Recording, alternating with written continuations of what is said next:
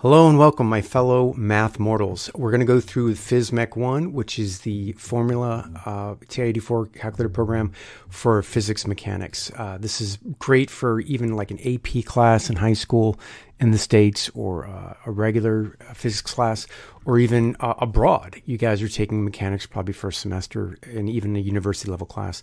Let's go to kinematics. And then we've got 1D motion, projectile motion, circular motion there in the submenus. And let's just do the 1D motion. It has all those basic I think the four King equations of 1D motion. And then it goes further. I'll just show you just a teaser of what that looks like. I'm basically defining what all the variables are. So V is final velocity, VO is initial velocity, A is acceleration, T is for time. So just to give you an idea of what all that looks like, and we'll go back to kinematics.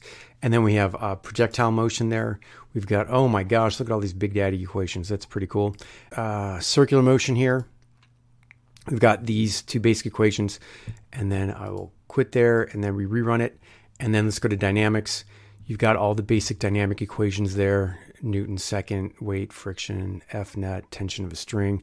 Actually, it's even off the screen, but it does show up on the calculator itself. Okay, let's rerun it. Let's go to work energy. And then you got the basic work, kinetic energy, potential energy, and power equations there. And then we've got the more menu, which is, and again, that stands for the Morat Grave. That sounds like somebody's name from Eastern Europe.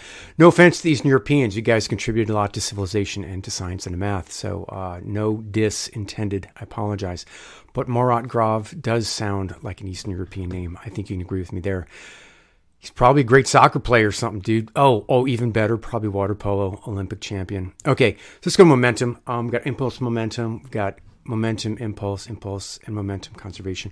Just show you what these submenus look like. We've got a couple momentum things there. And then we'll go to rotational. There we got rotational kinematics, rotational dynamics, rotational energy. Give you an example. That's what that submenu looks like. Let's go back. And then let's go to rotational. Let's do it again. Rotational dynamics. Got all this stuff. Oh my goodness. Oh my gosh. A wealth of opportunities. And then gravity. We've got gravitational force and gravitational field strength. Gravitational force. Let's see what we got. Oh my goodness. That's what it looks like. Pretty good. Defines everything. Ooh, even gives you the constants and whatnot. Okay, let's go back and then quit. So if you want this, it's available at mcstutoring.com. And I'll see you in the next video. We'll be doing a deep dive of this, go through every single menu and submenu. It'll take a while. So till then, good luck in all your math endeavors. I'll see you next time. Your source for TI84 calculator programs, mcstutoring.com.